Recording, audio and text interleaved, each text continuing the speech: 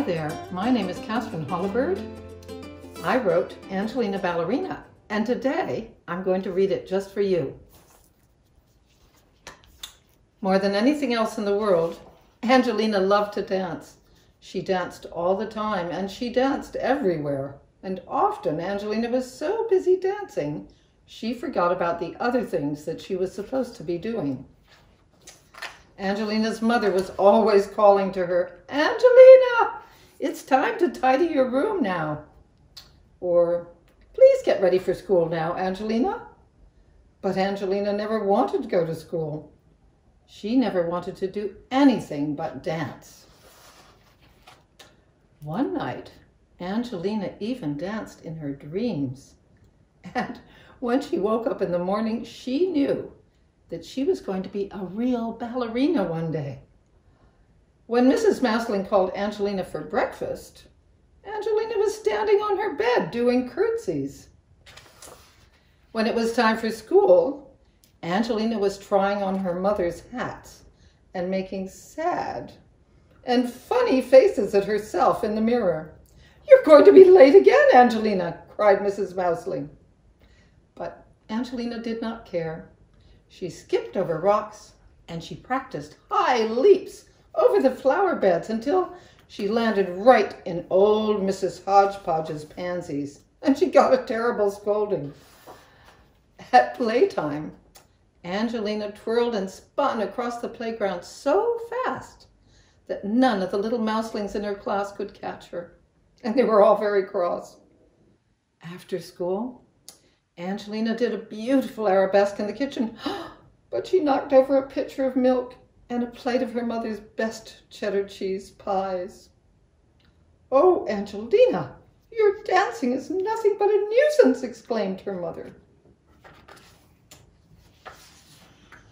She sent Angelina straight upstairs to her room, and she went to have a talk with Mr. Mouseling.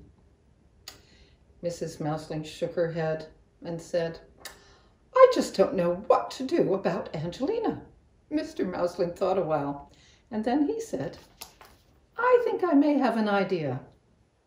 And that same afternoon, Mr. and Mrs. Mouseling went out together before the shops were closed. The next morning at breakfast, Angelina found a large box with her name on it. Inside the box was a pink ballet dress and a pair of pink ballet slippers. Angelina's father smiled at her kindly. "We think you are ready to take ballet lessons," he said. Angelina was so excited that she jumped straight up in the air and she landed with one foot in her mother's sewing basket. The very next day, Angelina took her pink slippers and her new ballet dress, and she went to her first lesson at Miss Lily's ballet school. There were 9 other little mouselings in the class, and they all practiced curtsies and pliés, and they ran around the room together just like fairies. Then they skipped and twirled about until it was time to go home. "Congratulations, Angelina," said Miss Lily.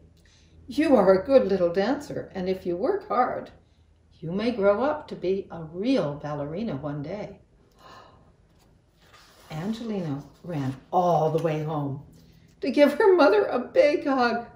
"I'm the happiest little mouseling in the world today," she said. From that day on, Angelina came downstairs when her mother called her. She tidied her room, and she went to school on time. She helped her mother make cheddar cheese pies.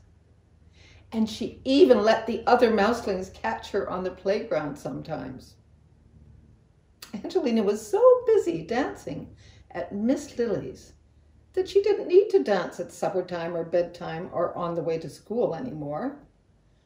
She went every day to her ballet lessons, and she worked very hard for many years, until at last she became the famous ballerina, Mademoiselle Angelina, and fans came from far and wide to enjoy her lovely dancing. The end. Thank you for being such good listeners. Mwah.